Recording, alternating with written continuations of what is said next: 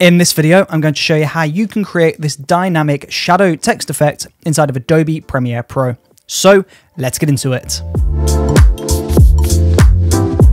So to begin with, we're first just going to start by creating a gradient background.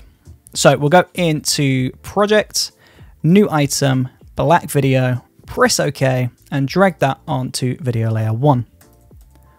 Then we'll just extend this out to around 10 seconds, go to Effects and search for 4-color gradient.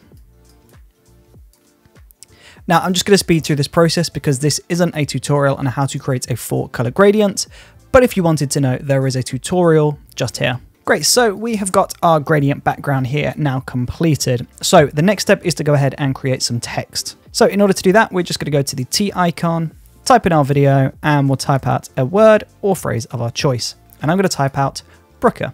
Now we're just going to center this up. We can change the font, weight, style of this. We can do everything we want, but just make sure that it's placed in the center. And we're just going to drag that to the beginning and extend the duration of that to fill that gradient background. So as of right now, we have text on an animated gradient background.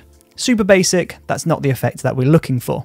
So in order to create the effect that we're looking for, we want to go onto that black video or the animated gradient background, copy the 4-color gradient, and we're going to paste that onto the text layer. So as you can see, we've got a fairly invisible text layer. Now we'll go into Effects, search for Drop Shadow, and drop that onto the text layer. And as you can see, all of a sudden we've got this drop shadow appear. So I'm just going to increase the opacity. We can change the direction if we want to, but we're going to leave that there for now because we're going to animate that shortly. Then we'll increase the distance and we can increase the softness as well. So this is what we have ended up with, which personally I think looks pretty cool.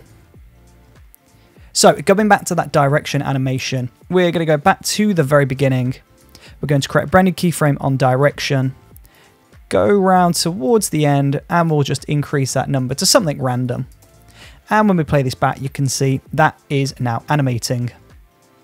Of course, as well, you can just animate the scale and the position, so we can add a nice scale effect in. So we'll go to the beginning, set it to around 70–80%, and we'll just increase it by about 10. So we'll go up to around 85. And when we play this back, you can see we've got that really cool shadow effect, but then we've also got this nice subtle scale in.